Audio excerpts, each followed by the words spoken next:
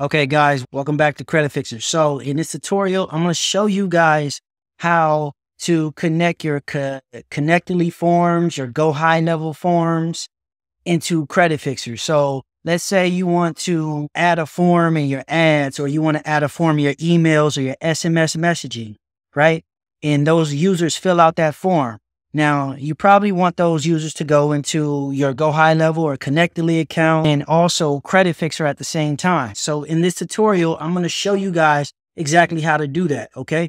So what you want to do is you want to go to Creditfixrr, go to your business settings, and then you want to create an access token.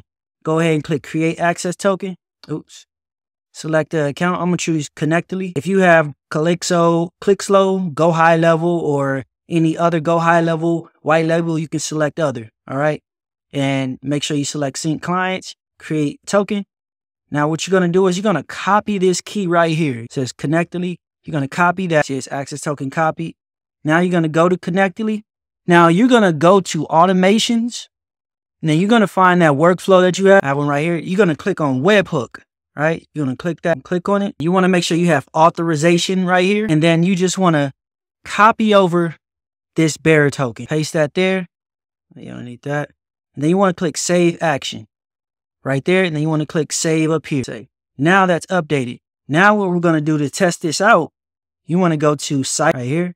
You want to find that formlet, go to forms up here. And like I have a form right here that I created. I'm going to click form, and notice I'm only taking the first name, last name, email, phone number. Now I'm going to test this form out. I'm going to click integrate form. I'm going to click open form link. Now this is that form.